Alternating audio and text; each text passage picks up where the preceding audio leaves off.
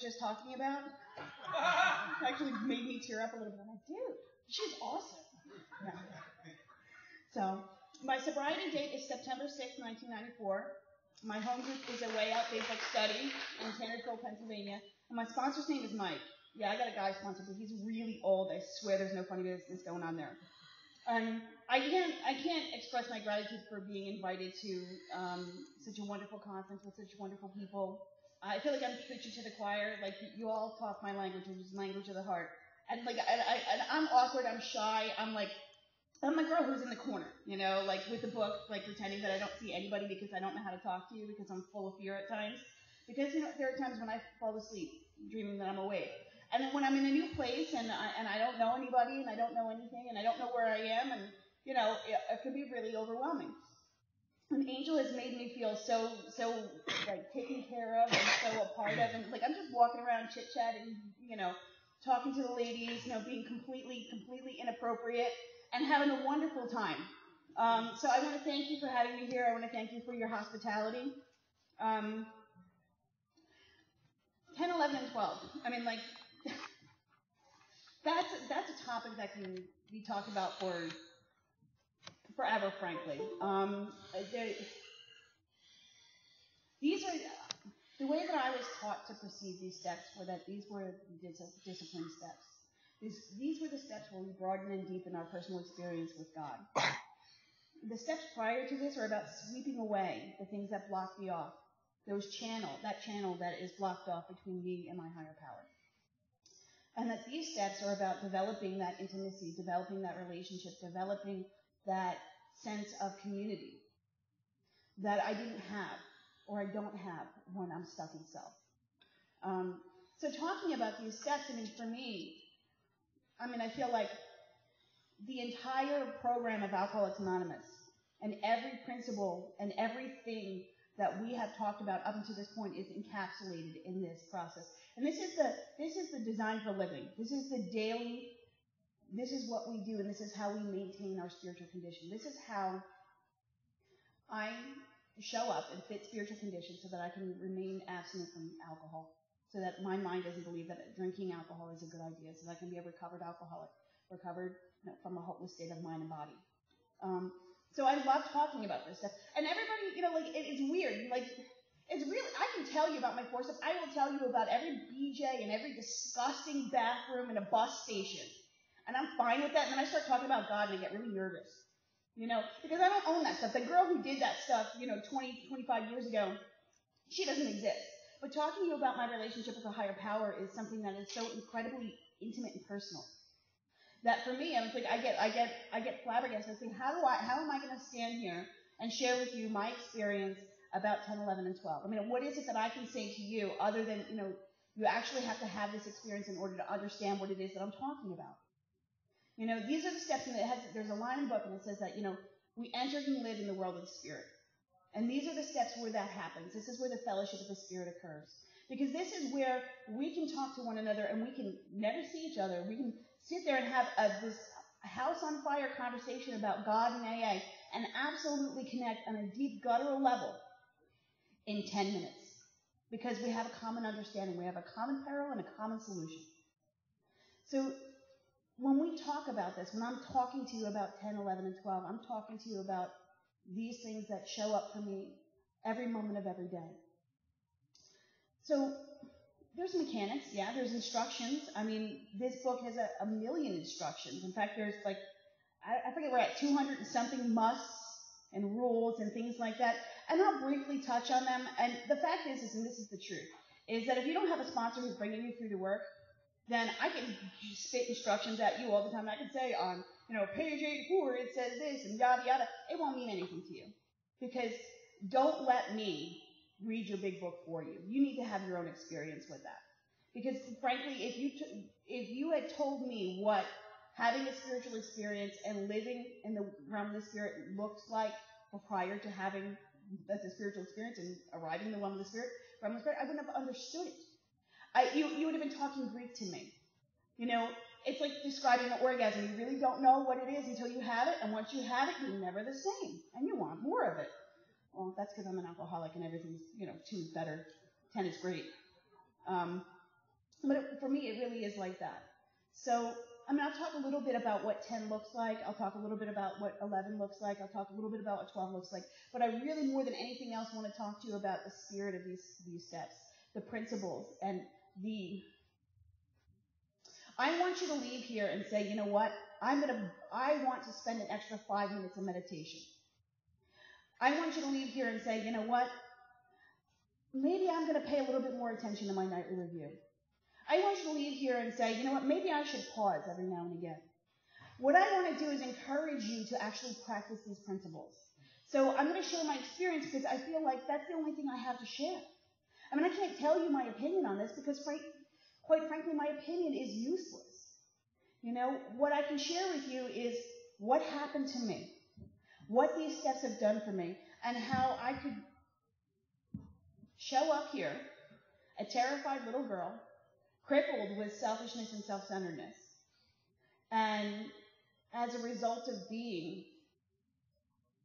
awakened by this process, I can become a woman of dignity. That's really what we're talking about here. So, my story, you're going to hear that later. If I don't clear out everybody, it's already thinning out, the herd's thinning. But, I'll tell my story later, and you'll understand a little bit better about what it is to be Kerry and how I got here. So I won't belabor that, except for to talk to you a little bit about the spiritual condition, and about how there are times in my recovery, no matter how long I've been abstinent from a drink or a drug, that I have fallen asleep dreaming that I'm awake because I've failed to apply these disciplines in my daily life.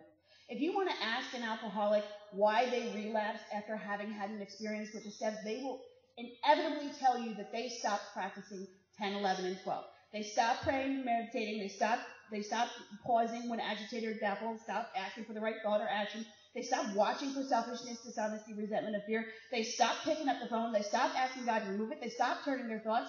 And all of a sudden, I'm off the beam and I don't know why. And I've fallen asleep and I don't know why, because I've stopped doing the things that help me to remain awake. Now, mind you, God is God.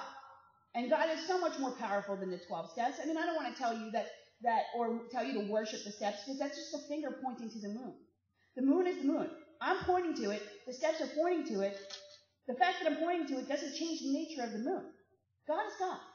And God is huge. But here's the deal. I lie to myself all the time. I'm forever lying to myself. Sometimes I lie to myself so much that I convince myself that I'm doing something incredibly spiritual, which is incredibly stupid, and I'll tell you exactly what it is.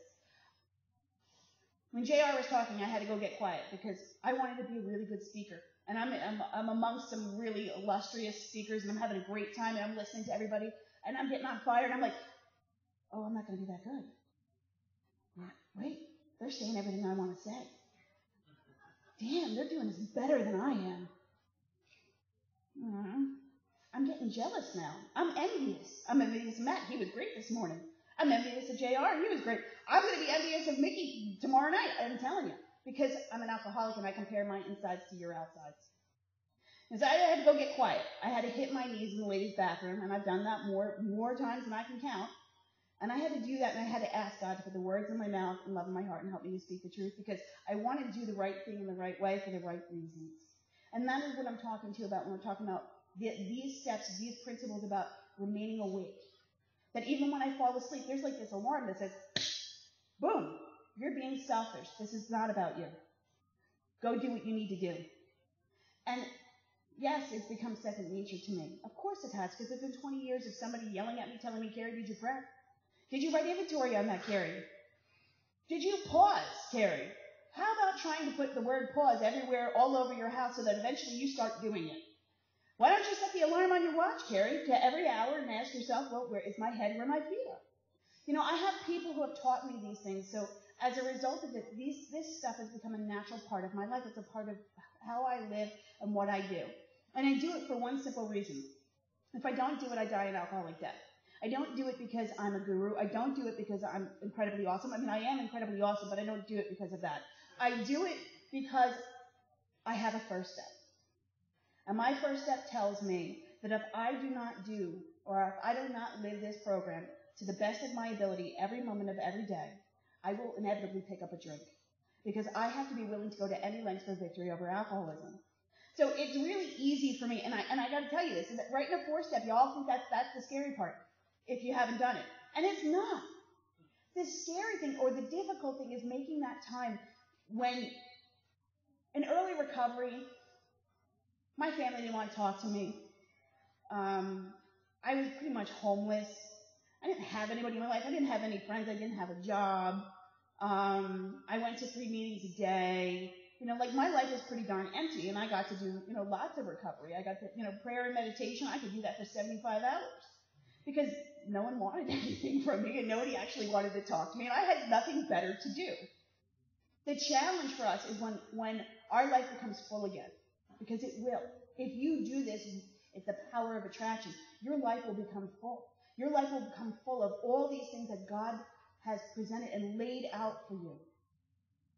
And then it's a matter of, am I going to prioritize this over the gifts that I have been given? Because if I don't do that, those gifts will go away. The children that I love, that I have raised, who have never seen me have a drink or a drug in their life, that'll go. The husband who loves me, who's at home with 4 children while I'm here hanging out, having a great time, that'll go. The job that I have, which is incredibly awesome, I have the coolest job ever.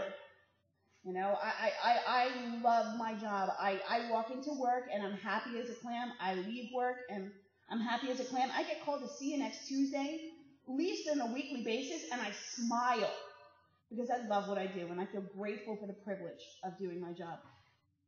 I stopped doing this stuff. That goes away.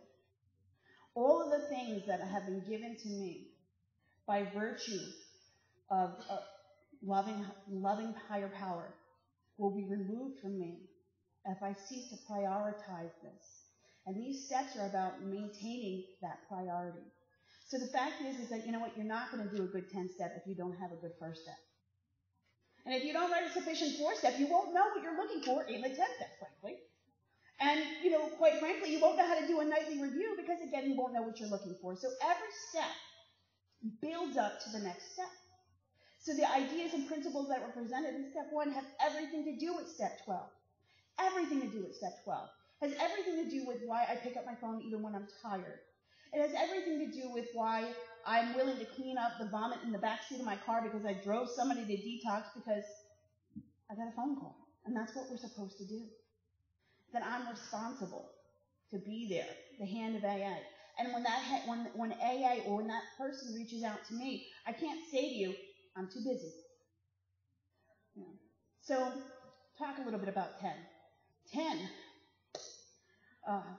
let's see. For me, 10, it doesn't say if. It says watch for.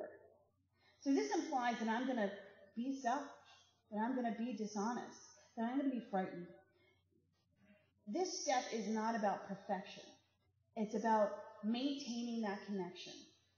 Maintaining those lines that I just opened up between me and a power greater than myself. I did all of this work, and it would just so suck if I did all of this work and then I said,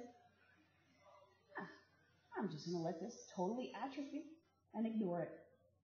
Until this connection that I built and this reliance and dependence that I built, it's entirely meaningless to me. Okay. So, it says if, not when. And this step is about maintaining present conscious contact with my higher power. My head is never where my feet are. It never is. When I'm disconnected from God, my head is out here and my feet are wherever they are. And I'm always projecting. I'm either in the future or I'm in the past. And this step is about recognizing when I'm not where my feet are. When my mind has wandered off of this present moment. When I've begun to play God again. Because that's really what that's about. It's about me falling asleep to the fact or the idea that I am a child of God.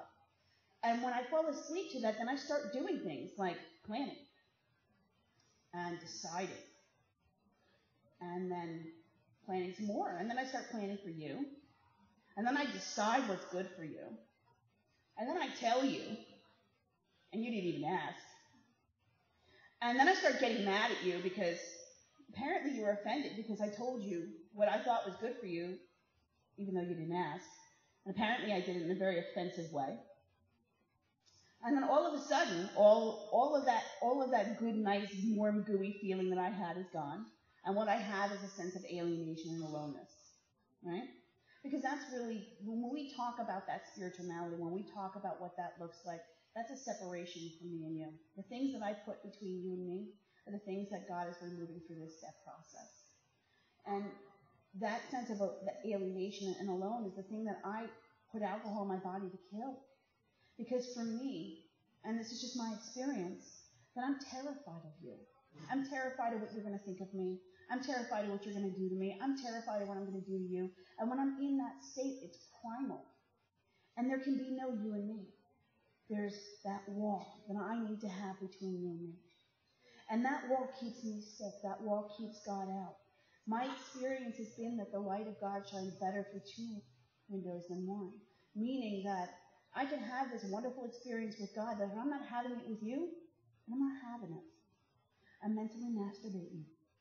Because that's really what that's about. If I'm not sharing it, if it's not a community thing, if it's not about us sharing this beautiful experience together and I'm keeping it for myself, I have my spiritual experience and I'm going to stay home and I'm going to hang out and I'm going to do all my stuff and I'm not going to deal with those people because they're annoying. That's me mentally masturbating. You know what happens? It goes away. So 10 is about making sure that that doesn't happen. No, I watch for selfishness, dishonesty, resentment, and fear. When, not if, they occur, what do? We ask God to remove it. So I watch, I ask, I discuss. You know, we forget the discuss part. That's the one, like, my sponsor was a stickler about the discuss, because the discuss is humility. See, if I keep the selfishness, dishonesty, resentment, and fear between me and God, and I just ask God to remove it, and then I don't talk to you about it, there's no humility. I get to decide, and I get to be the arbiter of my conduct. And if I'm not supposed to be the arbiter of your conduct, I'm certainly not supposed to be the arbiter of my conduct. Just saying. So then I get to keep it in my little head, and I get to massage it, and grow it, and manipulate it, and decide, and plan, and then tell. So you got that one word, discuss. Discuss is really important, because that's when it turns this experience of watch and ask into not being in my head, but being an action that I take. Because I discuss, and then I turn. So I watch, I ask, I discuss, and turn. Seems pretty simple, right? It's probably the hardest thing we're going to do, because guess what?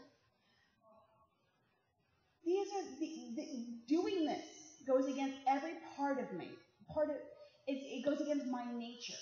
Because the fact is that looking at me and at what's truly going on inside of me, that petty, icky stuff that we talked about, it's not something I want to do. I don't want humility. What I want is for you to think I'm really awesome and humble, while I'm actually not humble at all and pretending to be somebody that I'm not. Pretending to be this incredible spiritual giant, because I have these nuggets that I put out, and I can quote the big book, and I've done fifth steps standing on my head while spinning tops and plates and all kinds of things, and all these newfound crap that I make up and things that I add and exercises I do, but I'm not willing to tell you about the silly, stupid stuff that I think about or things that I respond to inside my head, and I'm not willing to humble myself to do that. And guess what happens? We get really, really darn sick. So we ask, and then we discuss. And if you notice something, in the nightly review, it asks us, it says, did I hold something back? Was there something I should have talked about with another human being?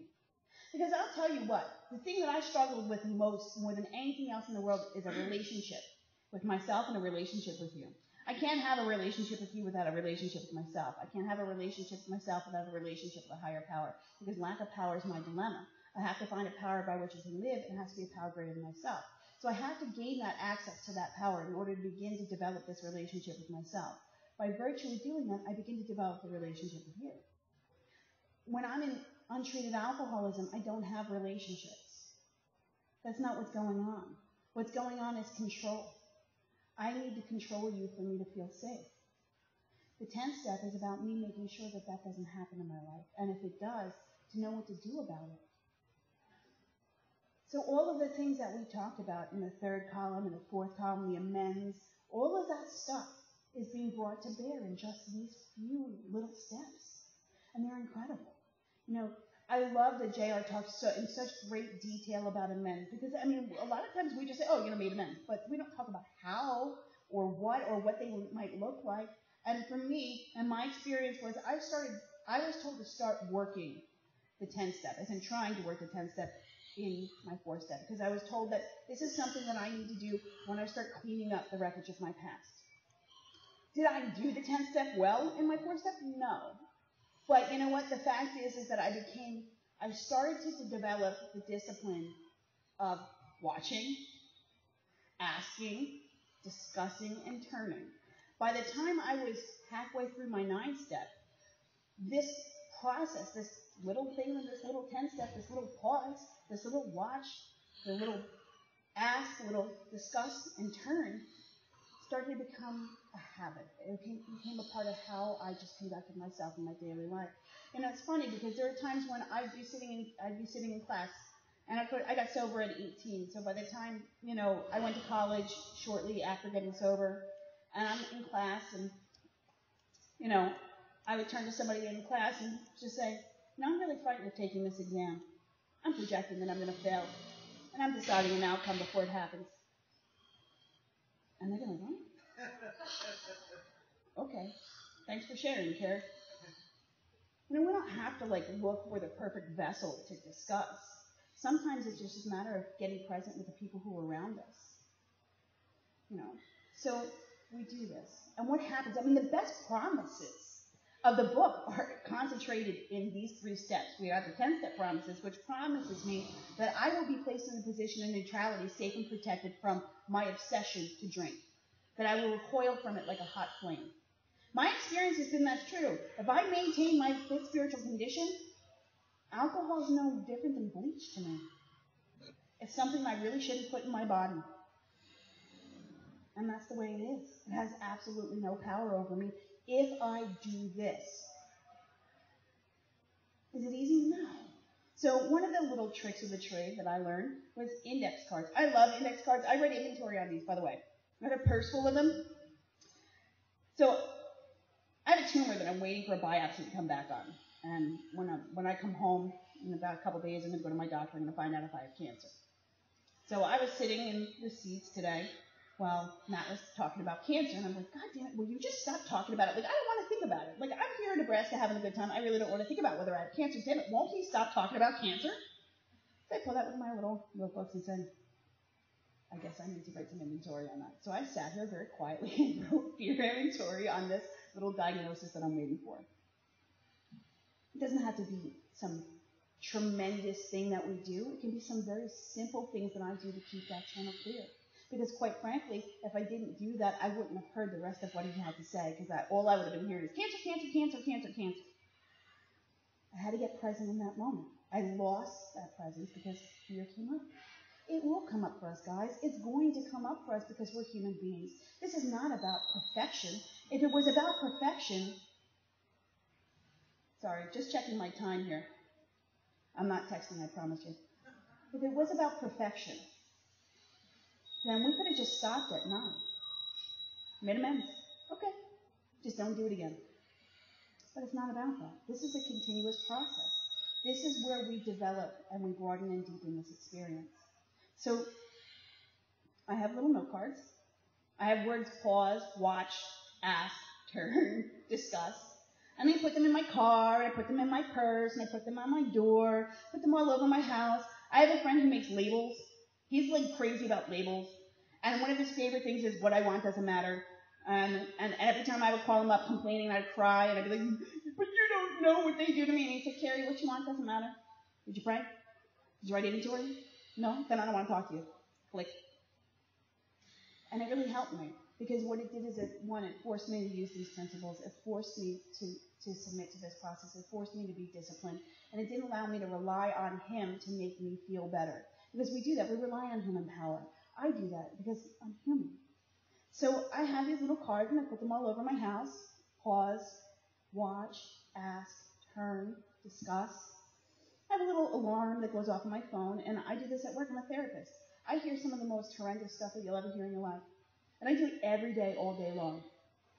So think about hearing a fifth step for 40 hours a week. My brain gets a little icky after a while, right? So we have 50-minute sessions. Like we say we do it for an hour, we don't do it for an hour. We have 50-minute sessions. So what I do is my phone is set to go off 5 minutes before the hour. And then it asks me to just get quiet for a second and say, is my head where my feet are? Do I need to check in with God? Where am I with God? Am I present to this moment? It's a very simple thing to do. And I stop and I say, am I thinking about today? Am I thinking about what's going on right here, right now? Am I concerned about something that is absolutely none of my business? And then I can practice this, and I can go, okay, well, maybe I need to step outside and grab a coworker and say, you know what? You got a minute, I have a 10-step. It's a beautiful thing. I do it all the time. I have 10-step buddies.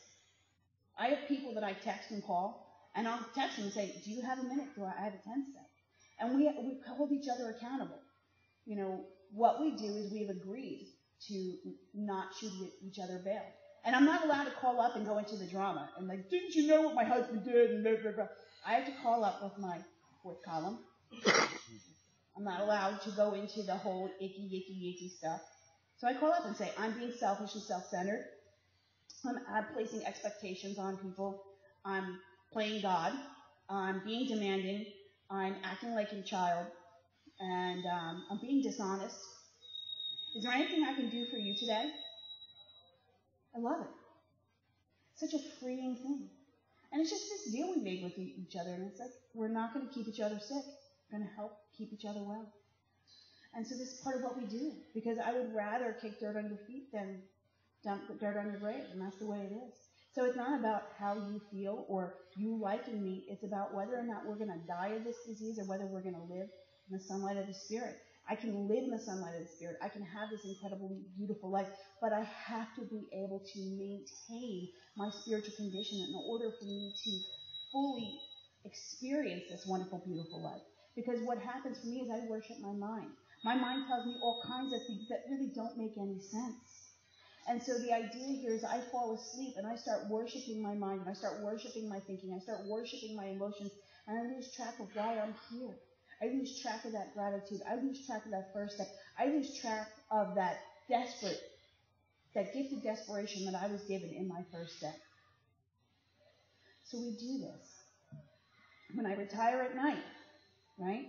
It's part of step. Everybody thinks it's the 10th step. That's actually the 11th step because it says, literally here it says, this brings us to step 11. And then it starts talking about prayer and meditation. And the first thing it starts off with isn't prayer and meditation. It actually starts off with an inventory.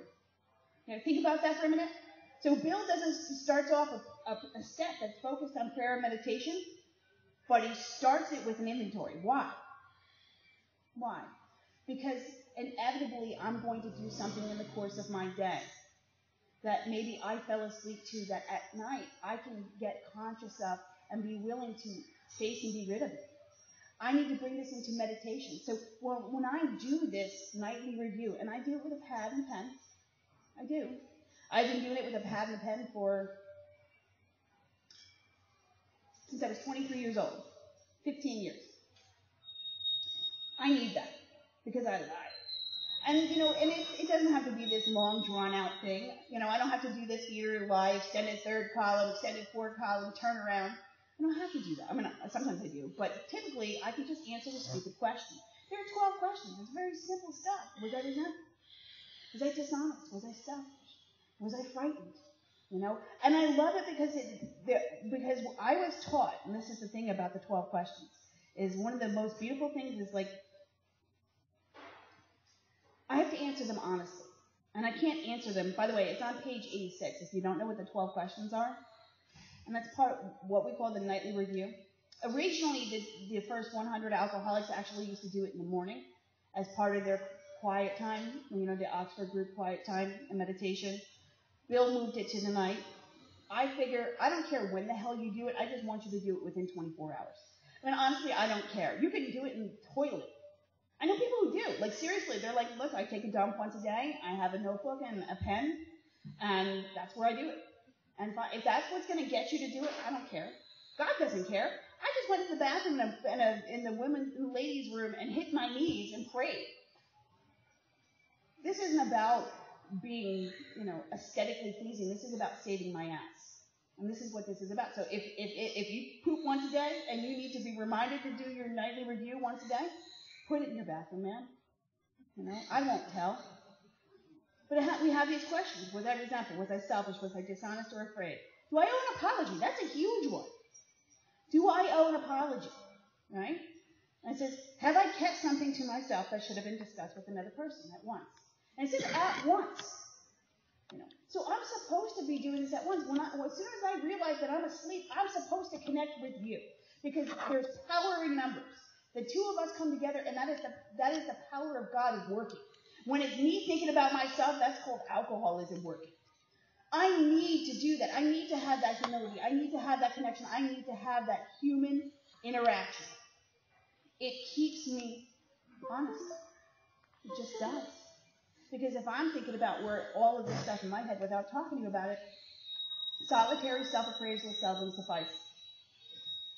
That's been my experience, and that's what I was told, and that's what this book says. So the idea is that I'm supposed to look at that and say, was there something I should talk about at once? I love this one. It says, were we kind and loving toward all? So there's no percentages there. I used to do percentages. I was 50% kind and loving. Kind is in my actions, love is in my attitude, by the way. Just kind of like will and life. So there's no percentages. It's a yes or no damn question. So usually it's no. I'm kidding. But it really is. It's a thing that I need to be honest with myself. Was I kind and loving? And if the answer is no, then it's no. And then I need to go back to the first handful of questions and say, why? What was I doing? Was I carrying judgment? Because that judgment's what separates me. That judgment's what separates you. That judgment's what keeps me sick. That's the judgment that has me think that I'm better than you or that I know something more than you. And that judgment pulls me out of God's grace. So I might be nice to your face and thinking all kinds of things in my head. And I need to be honest with myself about that. And I need to be honest with myself about that because typically it shows up in my behavior and I'm delusional about it. So I'm acting like a jerk. I think I'm being nice. And the reality of the situation is I'm being a jackass. And I'm calling it being kind and loving. So we need to take a look at that. It says, and I love this, what could we have done better? That's a beautiful question. And that's the same question. That says, I believe in the fear inventory it says, what should I, it says, what would God have me do? And then what would God have me be? Sorry. I was just discussing that earlier. So what would God have me be? And then in the conduct inventory, it says, what should I have done instead? And this says, what could I have done better? Because I'm always supposed to be learning. This isn't something that I'm just going to wake up one day and be like, by the way, I'm entirely well. I have absolutely no character defects. And I am a sunbeam for God. And I'm absolutely never going to do anything wrong, stupid, or selfish. No. There's always something I could do better. And this is about the humility. These steps are truly about humility. This is humility in action. Not just that false humility that says, oh, shucks, I'm selfish. But I'll tell you the stuff that I'm selfish about that makes me look good and hide the stuff that I'm selfish about that makes me look bad because I don't want you to know that I'm a petty, egotistical bastard. So, we need to be honest about this. So that humility comes with this question. And it says, what could I have done better? And that's sometimes I need to go to somebody, and that's why the discuss is so important. It's because if I've actually done this step, and if there's something I should have discussed, then I can actually pull somebody aside and be like, you know what, I'm blind. I don't know what I could have done better. Can you help me? And it's amazing. They know. They know very well. And I get to learn and have an experience. And it says, was I thinking about myself most of the time? That's an important question because that's really asking me, was I present in the moment? This is asking me if I was present in the moment because if I'm thinking about myself, I'm not present in the moment. I'm stuck in self. So this is really asking me, am I present? Am I pausing? Am I where my feet are? Am I relying on God? Am I showing up as a woman of dignity and integrity? Am I doing what I say and saying what I do? Because if I'm thinking about myself, I'm inevitably not. And it says, and I love this, was I thinking about what I could do for others? Was I being of service? And then what could I, it says, of what I could pack into the stream of life. And I didn't really know how to read that. And I've heard many, many different interpretations of it. And the way I look at it is this. And there's two ways I look at it. One, what I want doesn't matter. So what I'm resisting is an area that I'm unwilling to allow God to have absolute control over. It's an area that I still believe that I have some say in, or still believe I have some control in. And we call that an agnosticism. So when I'm trying to pack things into the stream of life, it to me tells me that I'm going against the flow of my life, the flow of God's will, and at some point I'm in collision with it. You know, because if I'm not packing things into the stream of life, then I'm going with the stream of life, right? So then I'm going with God's will. So for me, it's about looking at and saying, hey, you know, am I deciding what my day is going to look like? Am I investing in outcomes? Am I trying to run the show? Am I moving against the flow of my life?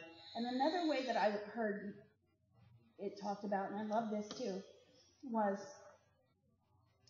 am I trying to do more than what I should? Am I trying to pack so much into my life and keep so busy that I don't actually get to be present or actually get to participate? Because I think we do that. We get so caught in doing things, we forget to live, right? So I was told, you know, I've heard many different interpretations of that statement. I like them both. I mean, I really like any way of looking at it, but for me, I really look at that as like, you know, how am I living? How am I relating to my life? How am I relating to God? And am I really trying to fill that hole in my soul with all kinds of human power? Am I at peace and at one with those around me and with God's will and God's universe? You know, and so we have all of these things, and I say, well, you know, this after all of this inventory, after all of this pausing, after all these turns, after all these asks, and all of this other stuff, that's when we go into our quiet time in prayer and meditation. And again, we have some instructions. It talks about it. It says, you know, upon awakening, we ask God to direct our thinking. We have more instructions that says, you know, when we're agitated or doubtful. We talk about bringing our families into prayer and meditation, right? We said that this is something that we should do together. I've heard it said in AA, and it always drives me nuts, that we should keep our programs separate. You know, that my program is my program, and your program is your program, and never should anybody who's in a relationship ever discuss their program. That's not what my book says. My book tells me I need to ask in my morning meditation how I could be of service to my family. My book tells me that I should bring my family into prayer and meditation. That prayer and meditation should be something that should be shared, not something that I do secretly where you don't know. My husband and I have shared inventory with one another, but I will tell you not to use inventory or nightly review to passive-aggressively torture your spouse. That did not work out well for me. So be careful. It's like, I have a piece of nightly review that I would really like to read you, honey. And you're on it. No. But having that humility and sharing that with somebody that you share your life with is an incredible experience, because there really is no separation. It's true intimacy, because I'm allowing you to be a part of my relationship with my higher power. I'm inviting you into this process, and you're inviting me into this process, and it's something that we do together and something that we share. And it's something where I can't hide or pretend to be somebody that I'm not. And my husband uses a term, he says that I can't be a predator posing as a house pet. And I like that one, you know. So we do this, we share this. I love using the Oxford Group morning meditation. I think that's incredible. The Quiet Time and Guidance. There's a wonderful book. It's non-conference approved, but you might want to check it out. You know, it's you know, how to listen to God. There's also a pamphlet that comes out of Cleveland. It's called The Four Absolutes. I love The Four Absolutes because really the 10th step is the Four Absolutes in reverse. You know, God, you know, Bill knew that if he told us that we needed to be absolutely loving, absolutely honest, absolutely pure, and absolutely unselfish at every moment of every day, that we would, you know, tell him to go shove that blue book up his behind. You know, so what he did do is told us to watch for the opposite of those things. So any guidance that I get, anytime I go into prayer and meditation, anytime I get that, you know, that moment of being motivated and that sixth sense, that thing, I'll stop and be like, how well does this line up with the Four Absolutes? Is it? Because if it's not, maybe I shouldn't be doing it. So that's a wonderful litmus test for our prayer and meditation. It's a wonderful litmus test for our decisions. I mean, these are all tools that Bill and the first 100 alcoholics gave us, and they're incredible things, you know. So I think I gave a pretty decent overview, and I'm sure it was quite arduous of 10 and 11. And I do that for a reason, is because I think that these steps often get missed. I think that everybody likes the 12 step because we all want to put on a cape and fly in and save drunks. You know, like that's fun. You know, cleaning up vomit and crazy drunken people and brawls on the front porch. I mean, that was a Saturday night in the Cosgrove household. So, like, you know, me doing that now is not such a big deal. But it's this stuff, the mechanics, that often I get stuck on. You know, I forget. You know, and I'm not telling you that you should be so hard on yourself that if you miss this or if you fall asleep. There was a time when I actually went 3 years without missing a nightly review or a morning meditation. But then my ego was so attached to the fact that I never missed a morning review or nightly review and morning meditation that my sponsor actually told me I was not allowed to do it for a month. Because he told me, he's like, hey, you know, you're worshiping the finger again, man. He's like, you're relying on prayer and meditation instead of God. He's like, you're relying on your actions rather than giving yourself over and surrendering to that power. It was a little scary that month. I will tell you that I was not very nice. I'm very grateful that he did that, and I'll tell you why. Because there was nothing between me and a drink and God. All of the mechanics and all of the things that I was taught to do in order to not pick up a drink, I was not allowed to do. I had to experience that gut-level trust and truly believe that God was going to do for me what I couldn't do for myself. So I'm not suggesting that you just knock off prayer and meditation just so, you know, say, well, Kerry said, I don't need to do that. I just need to trust God. But what I'm saying to you is that everything that we're talking about, these are all just instructions, and they're wonderful things. I mean, like, look, when you go to IKEA and you get this big, beautiful desk that you put together, right? Do you frame the instructions on the wall and worship them, or do you use the darn desk? I use the desk. Now, the instructions are valuable, and I need to use them because I'm the kind of girl who just looks at the picture and I end up with 3 extra wheels and screws, and my desk is lopsided, and then I want to know why it fell apart, and damn it, IKEA just makes such junk. Now, I don't follow instructions very well.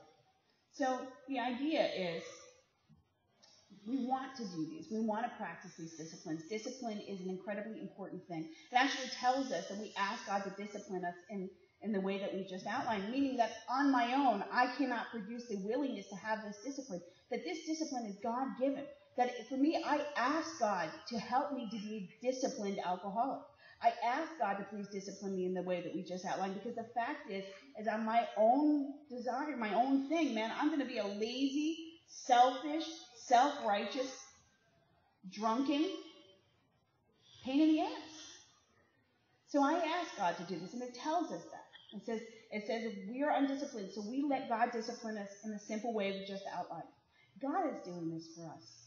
God is helping us write that 4-step. God is there with that 5th-step, because it says it actually says that, you know, God is in there. You know, I always thought it was about telling you, and I didn't realize that God was actually there until somebody pointed out to me that it says that we admitted to ourselves and God the exact nature of our wrongs, like not just somebody else, or admitted to somebody else, you know. Like, I didn't get that. Like, for me, it was just about telling you. I didn't know that it was about also, you know, God knew that. Because I never really thought about what God knew or didn't know about me. Like, to me, it was like God was that thing. He was an ATM. He was Santa Claus. Like, I just went up to him and said, I want this. You know, and when my sponsor had me read my 4-step out loud to God in a 5th step, he said, let's go home. Now that you did this 5th step with me, I want you to go home and read this out loud. I want you to read this to God. I want you to get quiet, and I want you to read every darn word on these pages to God. And sit in that for a little bit. See how that feels. There was an incredible vulnerability. One, it felt really weird talking to myself. And then there was an incredible vulnerability with that. It was an incredible vulnerability. So God disciplines us in this way. This is about God doing for us what we can't do for ourselves. So there's work I have to do, absolutely. But that genuine sense of desire to be near to God is produced by God. It's not produced by me. Because honestly, the truth is, guys, is that, this stuff, God is an untenable, unknowable thing. And when we think about it, when we talk about it, we use all these words, we use these letters, and we use these concepts, and we have all these books, and we have all these people talking about this thing that none of us can really truly know, except for the little piece that we experience. So honestly, I look at it, and I truly look at this like that little spark inside of me that exists, that alcohol and alcoholism was not able to completely annihilate, is seeking communion with that spark inside of you, and that spark inside of you, and that spark inside of you. And that in itself is greater than all of us. It seeks communion. It seeks community. It seeks the fellowship of the Spirit. So this is something that God does for us if we allow it, if we get out of the way of it. Like, you ever think about it? Like, you ever just sit next to somebody and you're not saying anything. You're just sitting there and you're happy. There's nothing to say. There's absolutely nothing to do. But just the presence of being next to that person feels good. You ever have somebody in your life that's like that? Is it possible the God inside of you and the God inside of them are having a conversation that you know absolutely nothing about? That's been my experience.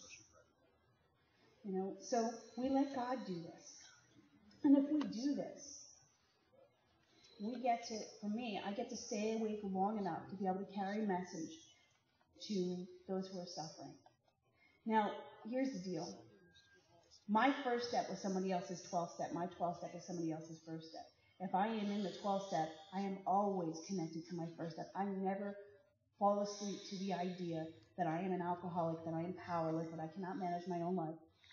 I don't lose contact with that idea that is a present reality for me. I had a sponsor who told me at times that if there's something that I'm balking on, I should put a bottle of booze next to my big book and ask myself, which is easier, die an alcoholic death, live on a spiritual basis. Guys, if you're in the trenches, you know what dying an alcoholic death looks like. You never lose sight of that. I see that every day. I don't know how many people have died this year that I have personally been involved in their 12th step in some level. I don't ever lose sight of that. But here's the deal. We get really selfish, and our life gets really big. And I started off talking about that, saying that 10 and 11 is really about making sure that I don't get so attached to things in my life that I start worshiping them instead of worshiping the power that gave them to me. And I don't know how many times I've been in a woman's meeting. And there'll be women in there with their nails done, with perfectly frosted hair, and I'm sure they have waxed vaginas. And they say, I don't have time to sponsor. I have a very, very busy life. I have Pilates on Monday, and I have yoga on Tuesday, and Wednesday I go to my Oprah book club, and then I have to get my hair, and I have to go to the gym, and I have all these engagements, and I just feel like I did my time with sponsorship. And I see them drink, and sometimes they make it back, and sometimes they die of their arrogance, and then I get to say, what was it that you stopped doing? 10, 11, and 12. Holy shit! Big surprise. Because the most incredible selfishness that any one of us can manifest is an unwillingness to be able to bring this and be able to care about and have the empathy. And that's the word I'm looking for, the empathy.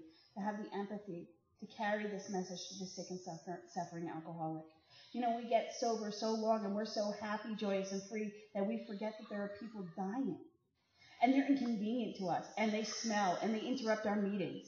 I know, because I've brought drunk people to meetings, and people have thrown me out, and I say, they're drunk, they don't belong in an AA meeting. And I say, well, maybe you don't. Because that's exactly where this person should be. Maybe you should go home. I haven't been invited back to that meeting. But this is honest and true.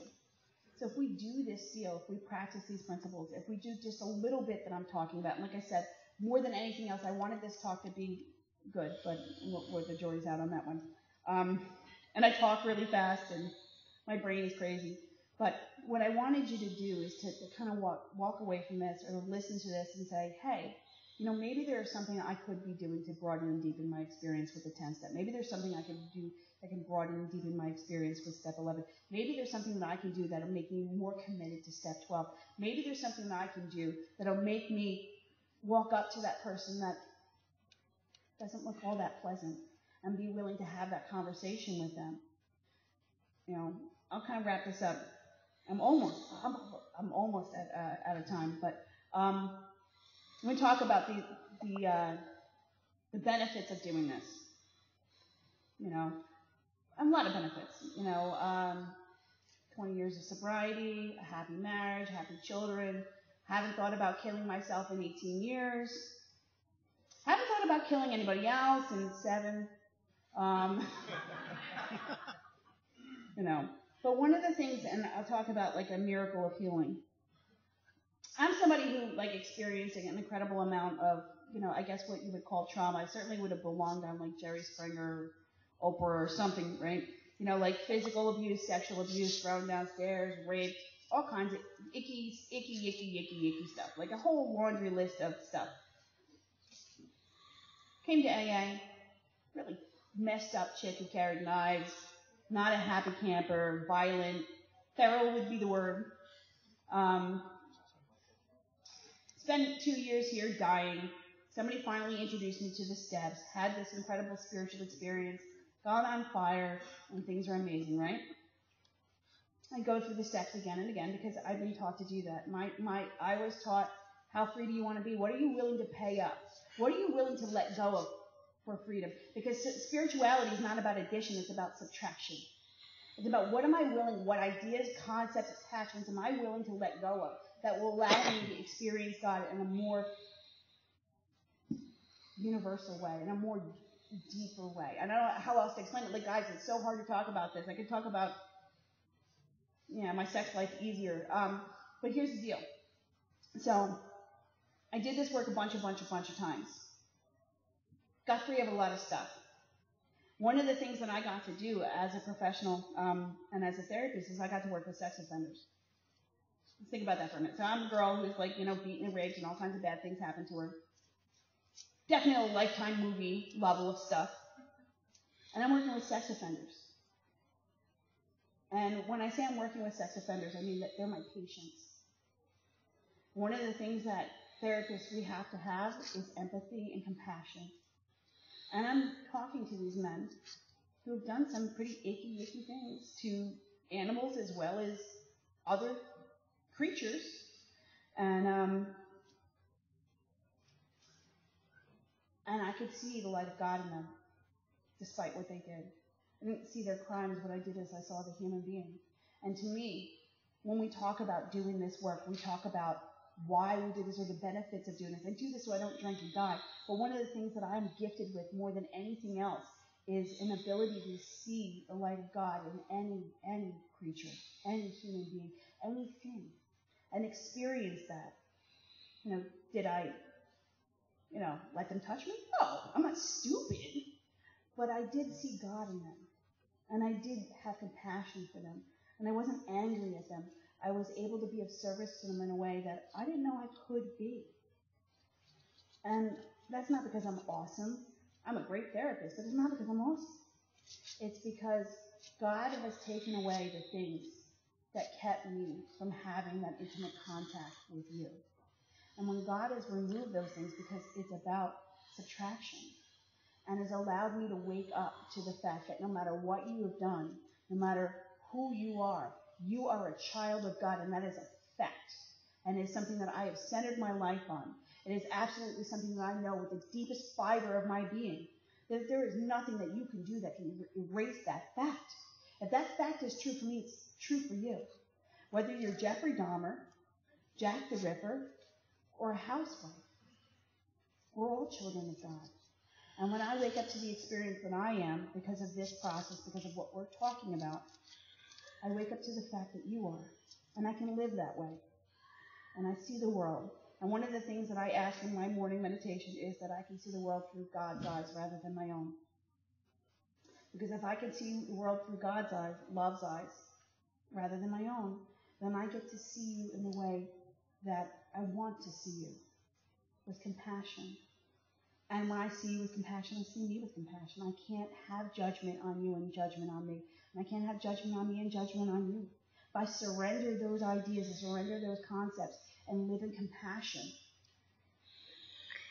I'm happy and I'm free. but I have to let things go. And the things that I have to let go more than anything else are what my ideas about who you are and who I am. And I do that through this process. I do that through the 12 steps. And I maintain that through 10, 11, and 12. I deepen that through 10, 11, and 12. I hope that I gave at least a decent synopsis of these principles. I hope that when you leave here, you get your big book and you talk to somebody who has an experience with it.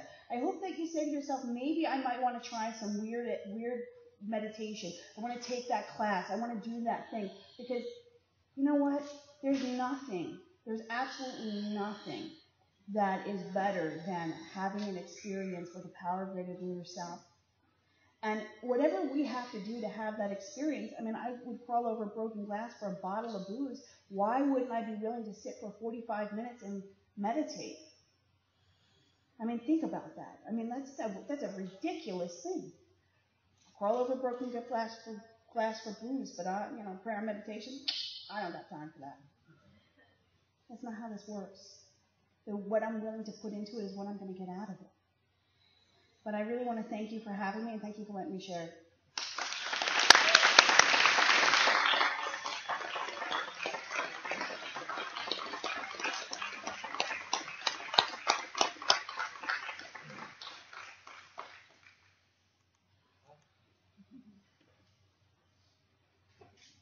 Shall we circle up and say the Serenity Prayer? Okay, we can do that. You guys.